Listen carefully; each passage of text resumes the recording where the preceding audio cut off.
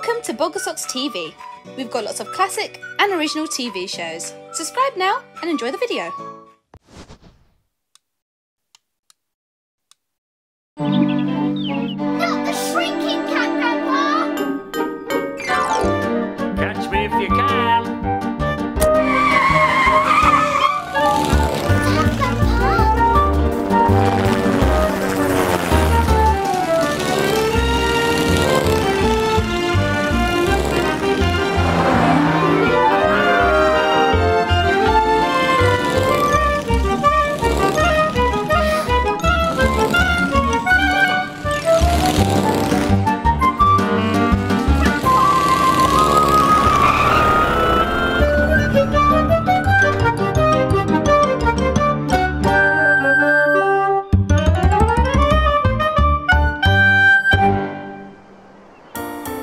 Sunnysands is our favourite place in the world.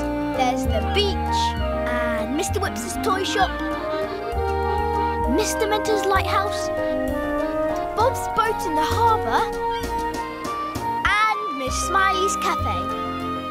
We've always loved staying at the mill on the marsh with our Auntie Jules and Uncle CJ, because we get to ride in Campo.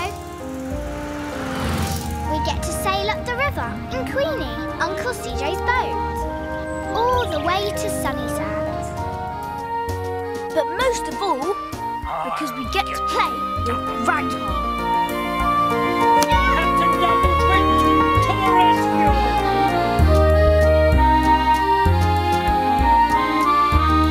Now, before we came to the mill for the whole summer, we came to stay in the spring holidays when Jemima was home from college. So we've got felt, yeah, got ribbons, some old hats. I'm putting in my pencil tin. This is great, we've got so much stuff. It's going to be amazing. Today, she was going to be helping with the special Sunnysands event at Miss Smiley's cafe. Spring bonnet, what do you think? Jemima, you're so cool. Yes, we were about to set off for Miss Smiley's springtime making do day. Right, hurry up, because I've got to get back here to prepare for the egg hunt later. Did I hear someone say egg hunt? Yes, Grandpa, the children are coming back here for an egg hunt and a bit of a party in the meadow later. Wonderful. I wish I could come to the make and do day with you. But you can't, Grandpa, because you are helping me with sandwiches. Right, come on, otherwise we're going to be late. You've got your work cut out, Jemima, because Belinda Lucinda's going to be there. Oh no! Belinda Lucinda spoils everything. Belinda Lucinda? Poor Jemima. If Belinda Lucinda's going to be there, she's going to need my help. Not the shrinking cat, Grandpa! Catch me if you can. When Grandpa shrinks, he can run really fast. Like this, and this, and this. He can get into things. He can get under things. But most amazing of all is that his magic can make things go. Like my helicopter. And our cousin Jason's plane. Sometimes he chuffs about in the Sunnysands train. And he can even make my Mrs Ostrich fly. Oh yes, Grandpa can get anywhere he likes. But today he was coming with us, in Josh's pocket. Hurry up, you two. Grandpa gone for a little lie down, eh? To get out of making the sandwiches, I guess. Come on! I picked up my pencil tin and ran. So off we all went in Campo to Miss Smiley's cafe. And Jemima said, I hope Belinda Lucinda doesn't spoil everything. and Uncle CJ said, Oh, I'm sure she won't, Jemima. but Uncle CJ was wrong. At Miss Smiley's cafe, before long, everyone had settled down to make their springtime things. But Belinda Lucinda was not happy.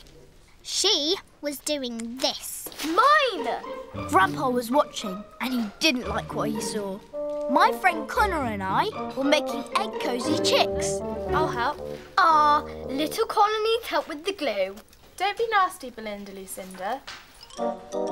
some of the others were making bonnets and hats. Those are rubbish. No, they're not. Mine's the best. I was with Rosie and Emily, and we were making little puppet bunnies. They're magic bunnies to go inside the chocolate eggs. I love the idea of magic bunnies. Whoever heard of a magic bunny? Stupid. Don't be mean, Belinda Lucinda. Concentrate on your lovely bonnet. But Belinda Lucinda grabbed some feathers, and Connor said, Hey, I was going to use them. Hard luck, I got there first. You need to share, Belinda Lucinda. Grandpa couldn't just stand by and watch for a moment longer. So he jumped off the shelf, ran across the floor, climbed up the table leg, and hid behind my pencil tin. Belinda Lucinda was drawing a picture of a chick to stick on her bonnet. I need crayons. She had her eye on my tin. Grandpa got away just before she grabbed it. That was close. Belinda Lucinda, you should learn to ask nicely. Whatever. Right. Time for action. And Grandpa jumped back onto the table. Just then, Miss Smiley came in with the chocolate eggs. All right, everyone. Here are the eggs, and we're going to put the little magic bunnies you've all made inside them. Ha! Magic bunnies. Everyone was getting really fed up with Belinda Lucinda, but then Mr. Whoops came in with a basket of bits and went. Everyone went to help Mr. Whoops, except Belinda Lucinda, of course. She went to see if she could use any of his bits and bobs. Grandpa ran across the table to the crayon tin, and everyone was so busy they didn't see him push it back to my place. Quick, Grandpa, hide! Just then, Belinda Lucinda came back to the table. Who moved the pencil tin? Not me, I was helping Mr. Whoops. Well, somebody did. It can't just move on its own. Then she grabbed it. Don't grab it, Belinda Lucinda. But I'm using it, and she took it. Didn't. You were the only one here. You must have done. Come in here with me and calm down. Come on. Jemima took Belinda Lucinda to the storeroom to calm her down. Right. We can all start putting our little magic bunnies into our eggs now. Magic bunnies are just stupid. We'll see about that. While everyone else went to the counter, I had a word with Grandpa. What's the plan, Grandpa? Who says bunnies can't be magic, eh? I'm going to need your help. Pass me your bunny. I'm getting in the bunny, and I'm going in an egg. And Grandpa crawled into the little bunny. Everyone had put a bunny into the half egg. Miss Smiley put the other half on top, and Mr. Whoops wrapped it up. Here's one for Belinda's egg. Luckily, Miss Smiley didn't notice Grandpa's feet. Mr. Whoops wrapped the egg in yellow paper, and just then, Belinda Lucinda came back. Oh, we've put your rabbit in an egg for you, dear. It's the yellow one, just so you know when it comes to the egg hunt. I don't care about magic bunnies, or egg hunts, or girls who move pencil tins.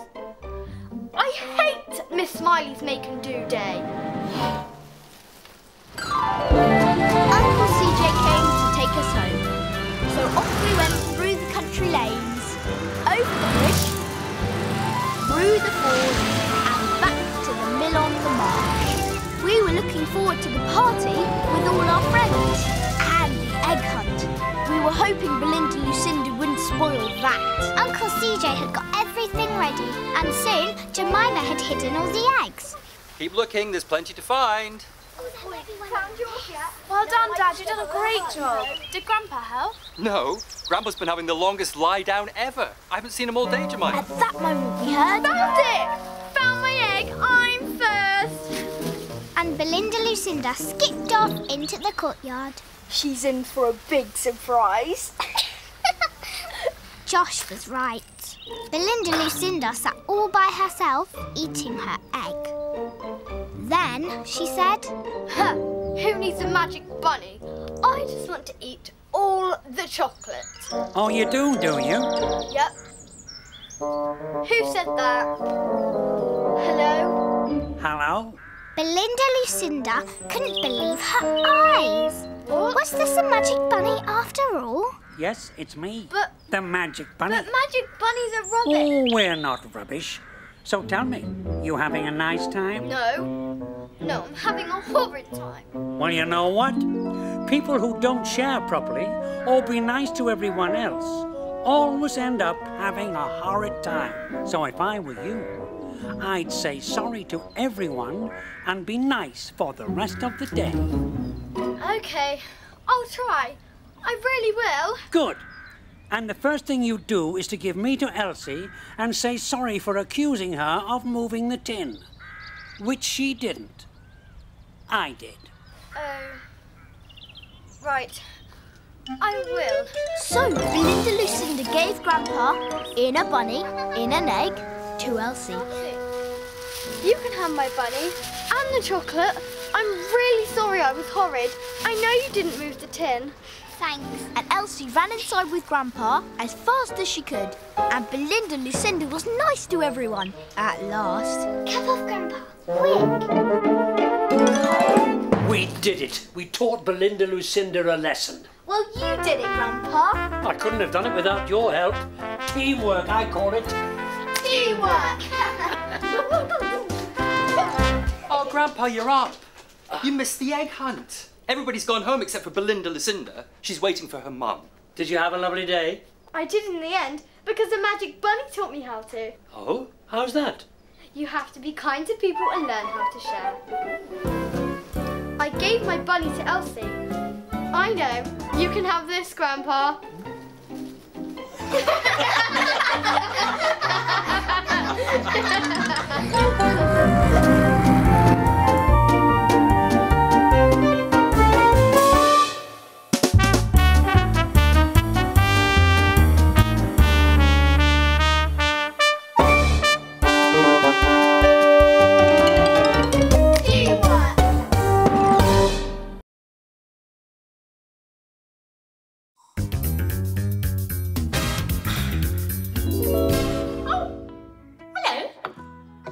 Mrs Pufferbang. Now, isn't this a marvellous invention? It keeps my tea hot all day. You know who is also good at inventions? Mr Mentor. A balloon, please, Mrs Pufferbang. So Mrs Pufferbang handed him a balloon. But when he tried to blow the balloon up, the lever was stuck. Mr Mentor the inventor. Yes. He lives in the lighthouse in Sunnysands. He is a wonderful man. Once I had a few issues and my balloon pump broke. And Mr Mentor, he made me a whole new balloon pump. It was wonderful. It was fantastic. So I think I should send him a gift. Just say thank you. Just say thank you for helping me. So I'm going to make him a balloon animal. I'm going to make him a very lovely balloon rabbit. I think you'll love a balloon rabbit. Would you like to learn how to make one too? You would, fantastic. So we have our wiggly balloon and we place it on our pop, and we pull back and we pop, and we let a bit of air out. We leave about that much in the end. There we go. And we make a little nose like that. Now, rabbits have very big ears. One ear, two ears. There we are. And our rabbits can have a little neck and some legs. So it can hop about. And then it has a little body. And then this bit we're going to do a big circle because he's going to be sitting up. And then we place our rabbit's legs in the front here. So he can just sit there. Oh, he's going to be lovely on Mr Mentor's desk. So while he's inventing, the rabbit can sit there and watch him. Oh, I do hope he likes it. And I hope you liked it too. I'll see you again next time. Goodbye now. Goodbye. So, Here it is one more time. Take the balloon, pump it up, leave a bit of air in the end, let a bit of air out and tie it in a knot. You make a small bubble and then a bigger bubble and then a second bigger bubble and give it a twist to make the ears. Then a small neck, a bubble for the legs, another bubble for the second leg, and then a third bubble for the body. Then you make a big loop and give it a twist to make the back legs and the bunny tail. You place the front legs into the bottom's loop and it should sit nicely for you. Ta-da!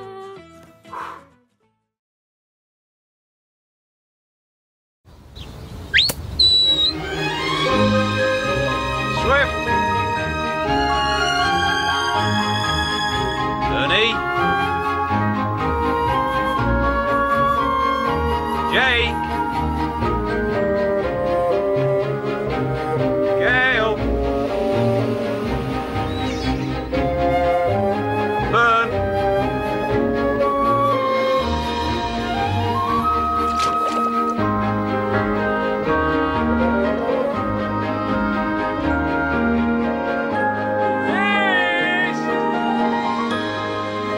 Mist, sheepdog tales. Mist the sheepdog was born on a foggy night in a barn on Borough Farm.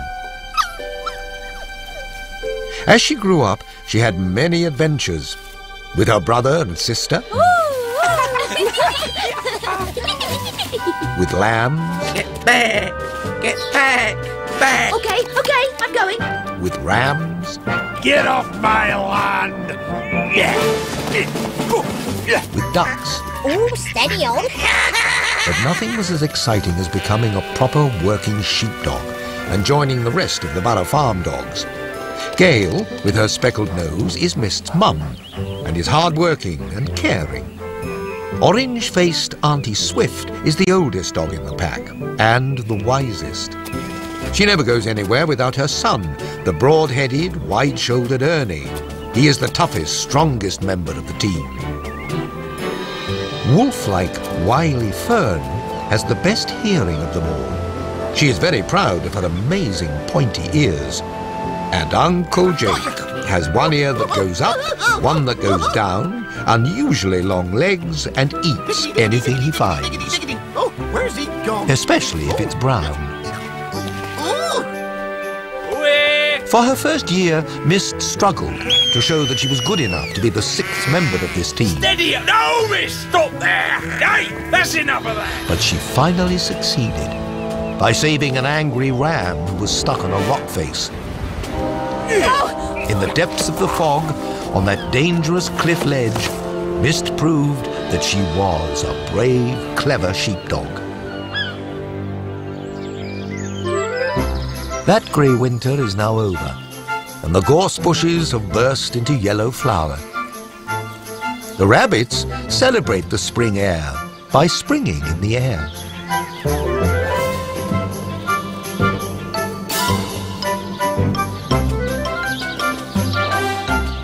The swallows dip and dive into fresh April puddles, and of course there are lambs in every direction.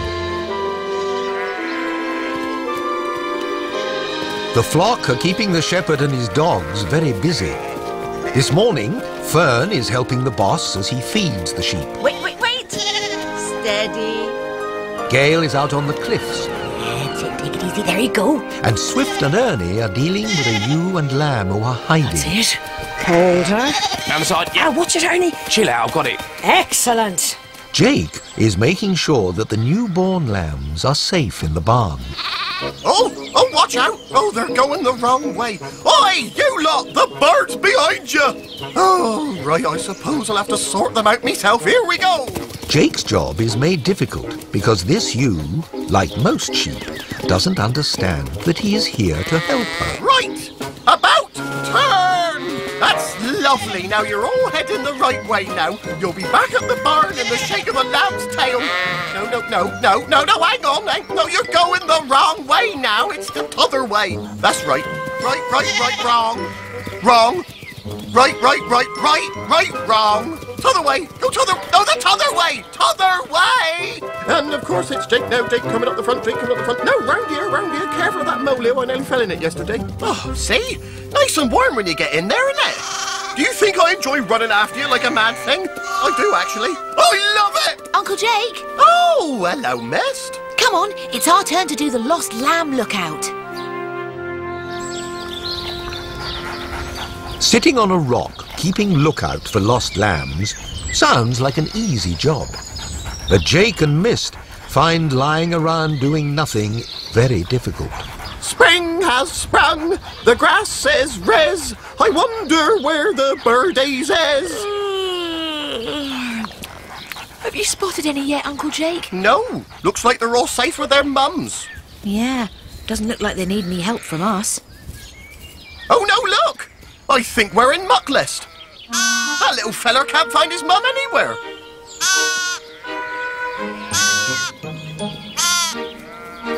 I've got my own to worry about. Now out of our way.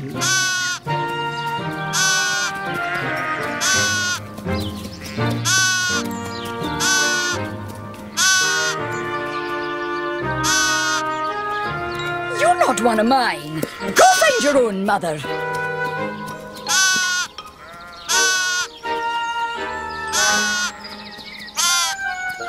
Oh dear, he is in a pickle. Now where's his mum? Oh, that must be her down this side. Oh no, it's wool-brained Wendy. She'd forget her hooves if they weren't on the end of her legs. Righto, I'll get the babber. And I'll get the mother. See you back here. Easy. Mist and Jake sped away to gather the ewe and the lamb, but found that they had already hidden in a maze of yellow bushes. Now, where is she? Here. Oh no, this way. This way. Get off me, you pesky No, dog. wait. Oh, Wendy, No. calm down. We're trying to help. Go away. Little Dapper, here, where are you? Bleat if you can hear me. Meh. Oh no, that was me. Now then, Wendy, you need to answer a few questions so we can get you back to your lamb. So, firstly, what's your little chap's name? Can't remember. All right. Well, where did you last see your son? Can't remember. Okay. When did you last see him? Can't remember. Well, where do you and your lamb like to graze? Can't remember. Oh dear. I hope Uncle Jake's doing better than me. Now, where is he? Oh, there he is on the cliffs. Righto. I just go around the back of him. Did Well, oh, there he is. Now, let's go. Hang on. Oh, no. Oh, he's on the move. Don't panic, little one. Whatever you do, don't panic. Oh, he panicked. Right, I suppose I better follow him then. Did he? Creepy crawly through the undergrowthy and there he is. Oh, poor little thing. He must be as scared as... Oh, I just dribbled. I suppose I better just go just around there. If you go down to the woods tonight, you're sure of a big surprise. There's Jake the sheepdog with girl-long legs and lovely big brown eyes, and out we go. Oh, listen to him calling for his mum. It's all right, Mrs. Wither. I'm taking you back there. There we go. Tippy toes, that's it. And drop. Just gonna come down the hill a bit more. Oh, it's all right. Don't run. In fact, I'll just hide in here. You won't see me then. Here we are. Peekaboo. Shortcut. Oh, this gorse is coarse. Now, where is he? I've lost him. Oh, shh. That's not to scare him. There he is. Oh, mummy. Don't worry. Uncle Jake's coming to the rescue. Now, if I just creep behind, nice and gently does it, get a bit closer. Here I am, I'm Jake. Now, you shouldn't be afraid at all, even when... Boom! I do that! Oh, he didn't even move a muscle. Oh, come on, Jake. No, Uncle Wendy, not Jake. Sorry, Wendy, I wasn't talking to you. Hey, you haven't seen my son by any chance? He's called Sam. Sam the Lamb. Small, white, curly, bleats a lot. Well, don't worry, Wendy. We've got our best dog on the case. OK, now then, that's it. Come closer. Now, my name is Jake the sheepdog, and here is my life story. I was born 4 years ago, the oldest pup in a litter of 1. My father was called Jake, and my mother was called Mrs Jake. And my favourite food is mud and sticks and... Oh, what was that? Oh, you want your mum? Oh, right you are. She's just across in the next field. That's right, just bleat as loud as you can and she'll hear you. Sam! Sam! That's it, Wendy. Sam, I can hear you. I'm coming, Sam.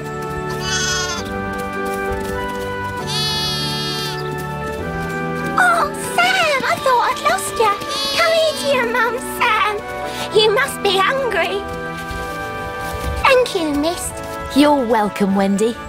Now, say thank you to the big white doggy. Thank you, Uncle Jake. Oh, you're welcome, Sam. Well done, Uncle Jake. Oh, well done yourself, miss. Come on, Sam. Back to the flock with you. Oh, look at the little baba lump. Makes you feel proud to be a sheepdog, doesn't it? Yeah, it does. Although, I'd quite like to be a beaver. They live in houses made of sticks and mud. Imagine that. Oh, sounds like another one's lost. This time, I'll get the mum and you get the lamb. OK, why's that? Because the last one just wouldn't stop talking. Oh, Uncle Jake. What? And we'll be here again to see Miss Dawn Windcutter die.